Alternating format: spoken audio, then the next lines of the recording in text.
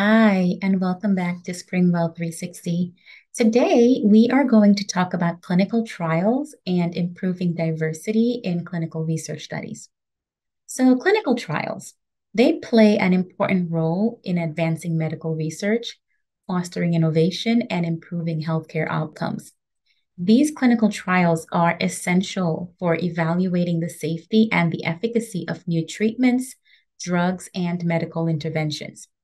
However, in order for us to truly realize the potential of clinical trials, it's crucial to acknowledge and to recognize the significance of diversity and inclusivity in research. And by ensuring that these clinical trials have a diverse range of participants, we can learn about the huge number of benefits for individuals, their communities, and the broader healthcare landscape. I actually wrote an entire dissertation on this topic, and I am extremely passionate about increasing awareness of clinical trials and what we can do to improve diversity in these clinical research studies. So, participating in a clinical trial may be beneficial to you, and it may help to improve your wellness. Perhaps you have a condition where you may benefit from participating. I always encourage you to read the consent form, ask questions, and then decide if it's a good fit for you.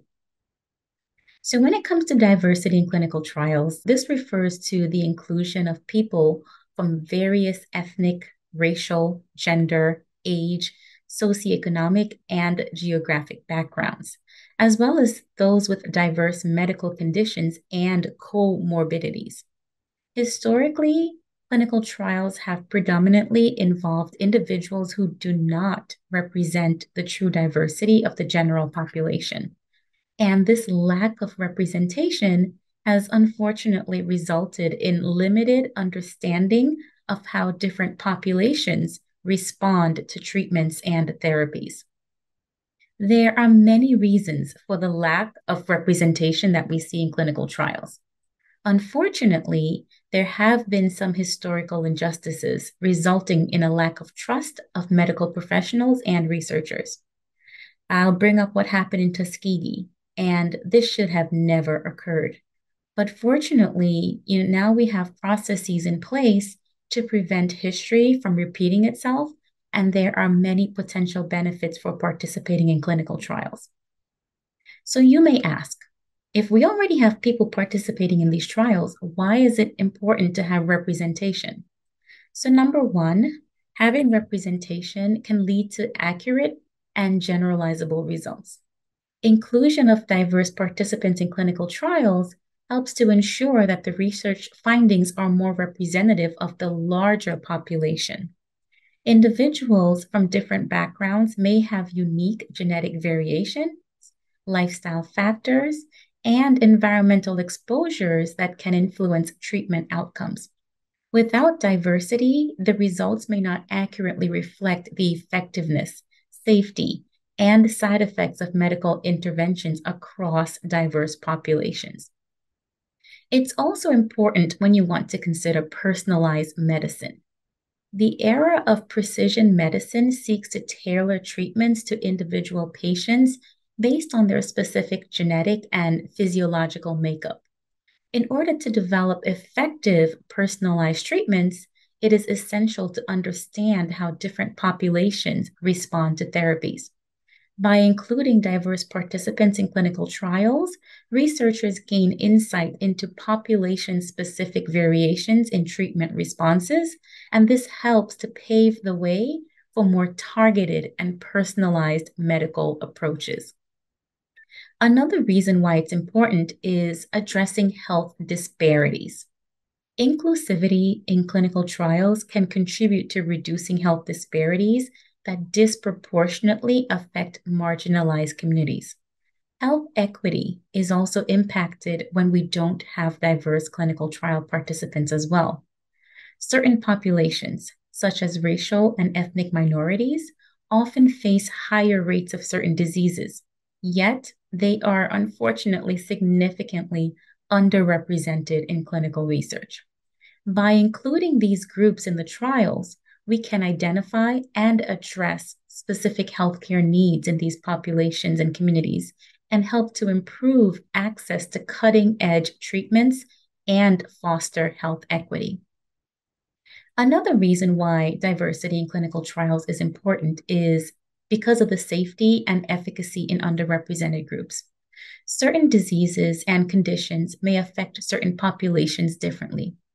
For example, certain medications metabolize differently in individuals of different ethnic background, and this makes it crucial to understand the potential variation in drug response. By including diverse participants in clinical trials, we can gather data on the safety and the efficacy of treatments in underrepresented groups, ensuring that medical interventions are optimized for all. Again, this helps to lead to better outcomes for all. We also want to consider ethical considerations. Equity and justice are fundamental principles in healthcare. Excluding diverse populations from clinical trials helps to perpetuate disparities and denies individuals access to potential life-saving treatments. Embracing diversity is not only scientifically essential, but also ethically imperative. It promotes fairness, inclusivity, and respect for the rights of all individuals. So what can you do to help? Firstly, there is raising, awareness and education. So raising awareness among researchers, healthcare professionals, and the public about the importance of diversity in clinical trials is crucial. Increased knowledge can help to, address myths and misconceptions surrounding participation. It can help to encourage inclusivity and promote engagement from underrepresented populations. What else can we do to help? There's also recruitment and retention. Actively recruiting diverse participants is essential. It's not a one-size-fits-all approach. Outreach efforts should include culturally appropriate strategies. It should include community engagement and partnerships with trusted community organizations. Addressing logistical barriers such as transportation, language, childcare, cultural sensitivity can help improve retention and reduce participant dropout rates. What else can we do to help? Well, there's policy and guidelines. Implementing policies and guidelines that mandate diversity in clinical trials can drive change. Regulatory bodies and research institutions should emphasize the importance of diversity and enforce guidelines to ensure representative participant recruitment. I was so happy to learn about the FDA's mandates for sponsors to have diversity plans. What else can we do to help? Well, there's also collaboration and data sharing. Encouraging collaboration among researchers and institutions can foster diversity in clinical trials. Sharing data and research findings across institutions and countries can help to enhance understanding and drive the development of more inclusive protocols. Finally, the take home here is diversity and inclusivity, they're not just buzzwords. These are fundamental pillars of ethical and effective clinical research. By embracing diversity in clinical trials, we can unlock a wealth of knowledge, improve healthcare outcomes, reduce disparities, and ensure that medical advancements benefit all individuals. It is incumbent upon researchers, healthcare professionals, policymakers, and society as a whole to champion diversity and to make inclusivity a priority in the pursuit of medical progress.